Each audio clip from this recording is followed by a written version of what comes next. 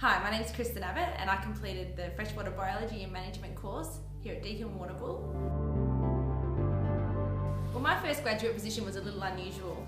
As part of my professional practice unit here at Deakin, I undertook work placement at the Hopkins CMA. While I was there, I worked on a project that the CMA were partnering with EPA Victoria.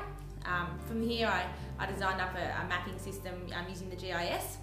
On presentation of this mapping database to EPA, they pretty much hired me on the spot. So I ended up deferring my last semester of university and completing that over a year so that I could work full time.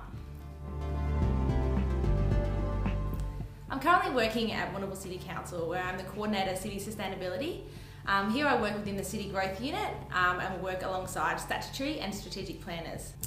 So my main role at Council is development of around policy around environment and sustainability. One of the key policies I'm developing at the moment is the Coastal Management Plan, which will set the direction and future use of Warrnambool's coast for the next 10 years. I began my career working at EPA Victoria, where I was part of the compliance program for Southwest Dairies Effluent Program. When funding was sort of shaky for this project, I was lucky enough to get a position at Shire Council in local government, where I was Waste Management Officer. When I started my role as Waste Management Officer, a few of my friends and fellow graduates raised their eyebrows, thinking, what does waste management have to do with environmental science? A few of them, I think, imagined me driving a garbage truck and just hanging out up to my knees in rubbish at the tip, men at work style. But really, they were only partially right.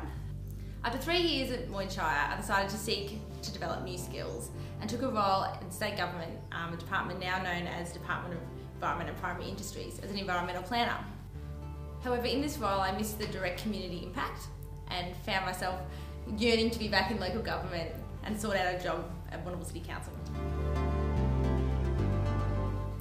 I love my role at Warrnambool City Council. Local government gives you a great opportunity to develop key tools in decision making.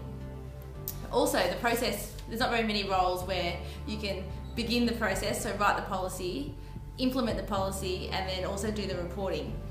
You get to work through all aspects of the project in local government. Also, working in local government, you get to see something tangible. Often you get to see work that you've completed. When I was at Shire, I rolled out 20,000 bins to new residents, and as I drive through Shire now, I can still see all the bins on the side of the road and go, I did that, I did something for that council. It's not very often that people get to say that they've found their dream job before they turn 30, but I'm very lucky to be able to say that I have. I believe that my ability to interact with people from all different backgrounds has been a key in my career success to date. From ratepayers, consultants, contractors, volunteers, the ability to speak to everybody on different levels and with the right tone goes a long way to building successful relationships. I've continued to work on my skill development throughout my career. I've undertaken many short courses in contract writing and management, leadership development, staff management and OH&S training.